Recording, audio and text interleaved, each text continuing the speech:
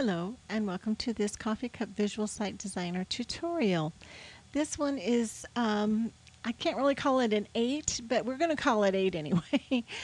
Number 8. I know I had said that I would go into how to add a message form to your website. However, I just thought of something that maybe perhaps you might want to consider starting on.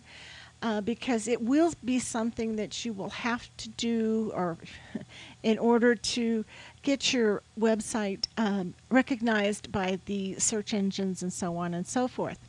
And it's called Search Engine Optimization, SEO. This is part of it. And what it has to do with is adding meta tags and sometimes a description. Now, on the Visual Site Designer, you will have a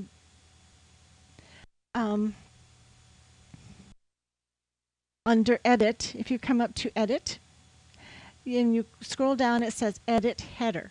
Now, that is not the header that you would have like up here. This is actually would be like your HTML, although it doesn't appear to be HTML in the Visual Site Designer. And then it says edit keywords and description. This is what you want because the keywords and description are your meta tags and description. Okay, so we're going to click on that, and this little box tells you a bit about them, and it's used by the search engine to help index your website in search results. And then so you would put some keywords in about your website.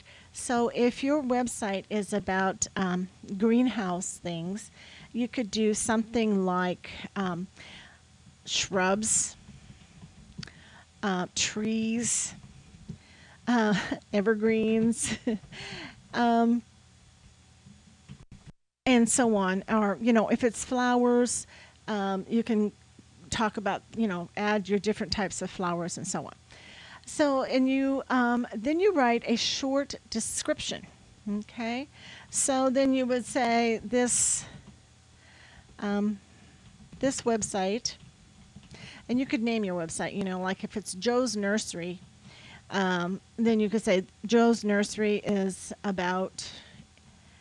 This website offers a variety of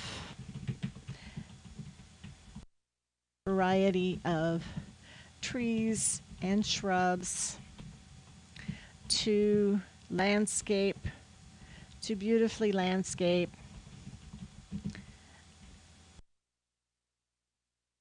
your lawn, or something to that effect. You can go up to 50 words.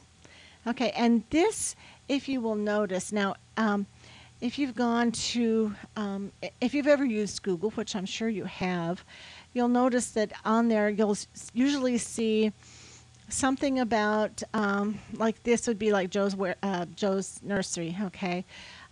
Then you would see Joe's Nursery, and then underneath that is a description.